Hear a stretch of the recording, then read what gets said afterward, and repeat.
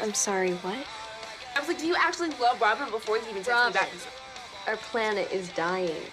Get your head in the game. Then you come back from summer break with all these buttons, all these causes. Well, you're disruptive. What happened? American schools serve over 1 billion pounds of beef a year with 100 million tons of CO2 and methane emissions. I'm a high school principal. What am I supposed to do about methane emissions? You did what you thought was right. You just did it the wrong way. Your teachers don't seem to agree I'm with trying that. to save the world. Enough! The world will still be here when you get back. The girl who used to snuggle us on movie night. That girl was living in a fantasy world. Oh, we miss her. We don't often accept girls this late in the year, but your letter, well, how could I say no? We don't permit chewing gum, Miss Vanderhall. Veronica, take that off. The next time you see Veronica, she will be the model of perfect manners. You turned me in for chewing gum. Rules are rules. You can drop the act. It's just us. What is up with the hair? Mr. Welsh gives them to all of us. Music is strictly forbidden. We are gonna have such a wonderful time together. Bacon or sausage? Do you have any vegan options? I don't know what that means, but we're having cheeseburgers for lunch. The people of Salem dealt with these troublemakers by putting them on trial. Why, you could say that they were witching to get rid of them. They weren't troublemakers. The adults couldn't handle their reality, so they just dumped all of their problems on a bunch of teenaged girls. It's Miss Vanderhall's first day. Why, she hasn't even had her hair appointment yet. Age. What's that got to do with my hair? Your age. 14. Get off! I wouldn't go that way. You're better off cutting through the woods if you can get over the barbed wire. Claire.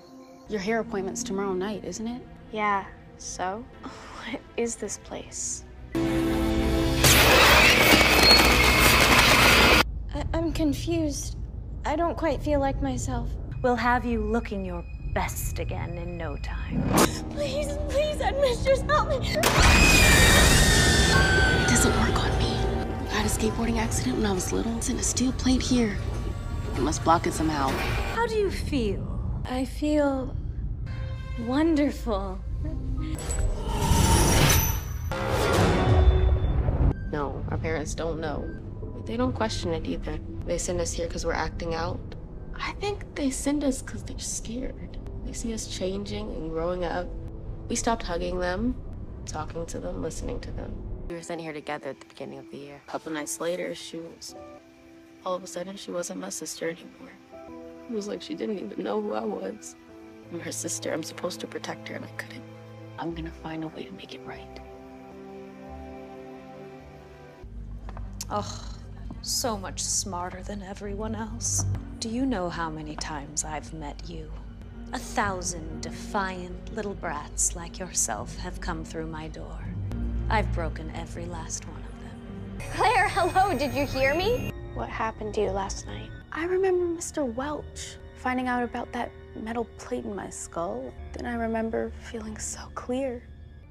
I used to be a happy kid before I knew things, or before I understood what the world was really like.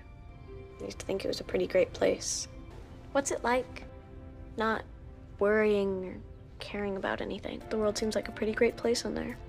Bet you were cool before they sent you here. Bet we would have been friends. Music is strictly forbidden, right? Who are you? Why is my hair like this? Let's get this little brainwashing party started, huh?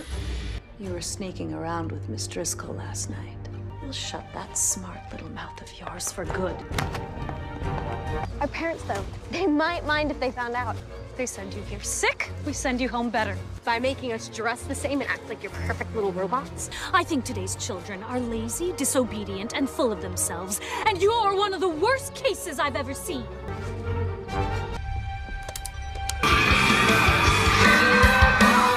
What have you done? I gave them their voices back. Mary?